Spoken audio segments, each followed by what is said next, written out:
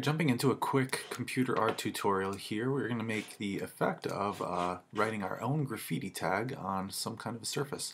So here what I've got is a downloaded font that I've filled with a gradient and then added a background image. And so in order to get started on this, really the first thing we can do is we can set up a new document. I'm going to use the custom size that we usually go with, is 10 width, 8 height, and 72 resolution for this image because we're going to be borrowing images from the web, and so resolution can stay low for this. And really the main thing is I just want to go over how we can use fonts that are downloaded and add them to Photoshop. And so font site that I use sometimes is 1001 Free Fonts. Just did a Google search of graffiti fonts, and I'll scroll down and see if I can find any that are appealing to me. I'm going to go look at the second page. And I think that I like actually the look of this nose grind font. So I'm going to click on the download button, and then I'll see that downloads a zip file, which I'll click on once, and that will unzip that file. So now you can see in your downloads folder you have the font here. So now what we want to do is actually go to our applications folder and open up the application called Font Book by double clicking. When we go into Font Book, I want to start by clicking on this lower left hand corner plus sign, and actually maybe that's not what I wanted to do. That added a collection. I think actually what I want to do is click on this plus sign up here. There we go. And I want to look into my downloads folder, find the font, and select the TTF file, and click open. And what that's going to do is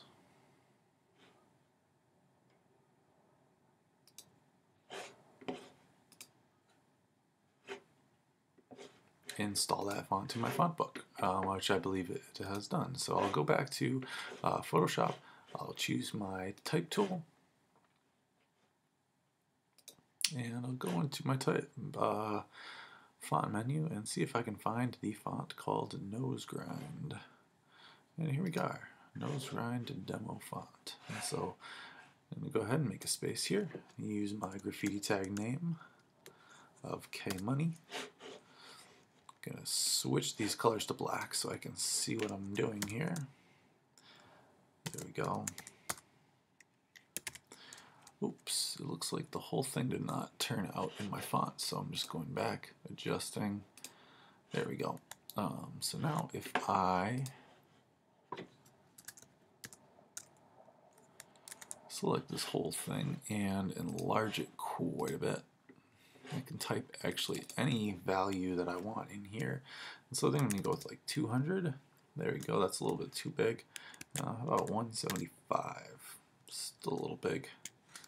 150. That's looking pretty good. 145. Nice. I think that's pretty good to settle with. Alright. So this would be my graffiti font here.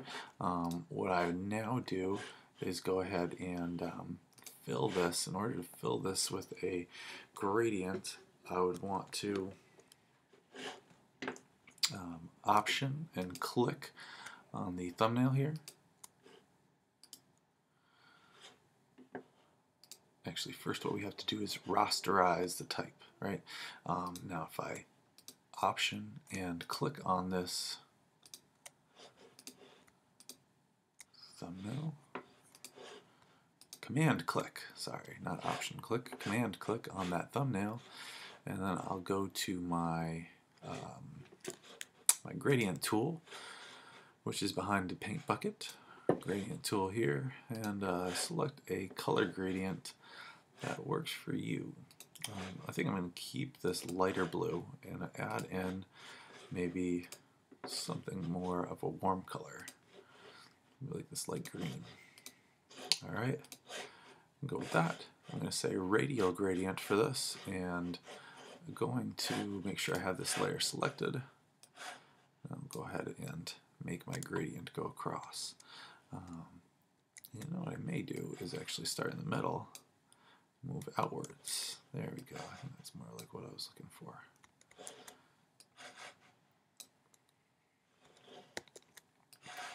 last time.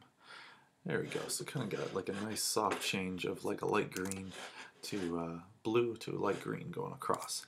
Now I just need to add some place to put this. So if I do another Google image search, or just go back to my Google search here, and instead of fonts, I'm going to look for maybe a brick wall image.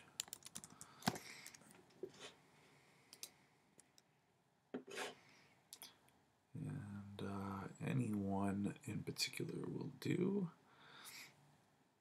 Maybe I'll find one with something. Yeah, that's kind of a nice image right here. Alright, so I'm going to go ahead and wait for this to load. Right click, copy the image, flip back over to Photoshop, and paste in this image. And this is going to work for my backdrop. Just borrowing this image here. Alright, once I have that transformation good, pressing enter and bringing this layer up above. Alright, and now I'm going to take and move this into place. And I want to change the layer style to overlay. That'll kind of help that the texture show through. Actually, maybe that wasn't the right one that I was looking for, but try out, depending on your background image, you may want to fuss with different layer styles, really. So some are looking better than others. I think screen is actually the one that I was looking for. So screen kind of marks that on there, and it blends kind of the font in with the brick below it, and there you have it. A nice little finished graffiti piece. Pretty quick and easy.